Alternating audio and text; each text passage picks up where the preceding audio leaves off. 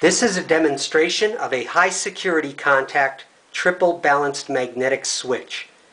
For this demonstration, I am using a Sentrol 2707A, but all manufacturers use a similar design and technology. This high security contact is used in applications such as airports, nuclear power plants, and safes and vaults.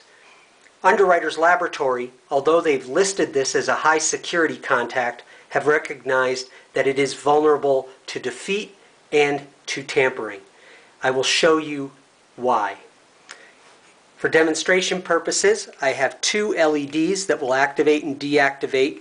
One is for the alarm circuit. As I open the door, you'll see that the alarm light is extinguished, and for tamper. So when I remove the contact from its base, it will also extinguish the tamper.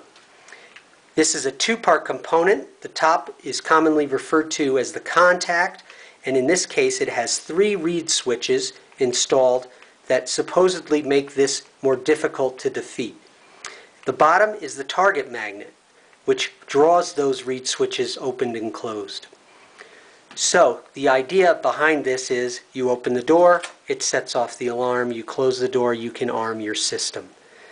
But for the pry tamper, when you remove it from its bracket, you set off the alarm so that no one with access to this device can tamper with it.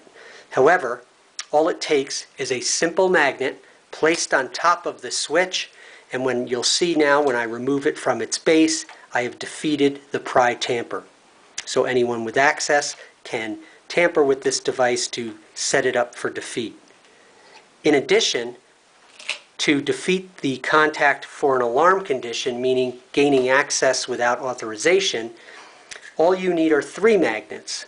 I have here what I call the defeat sleeve, and in this defeat sleeve are 3 magnets. So anyone with access can place 3 magnets over this device, open the door, and you will see that I have defeated the alarm circuit. The light is not extinguishing.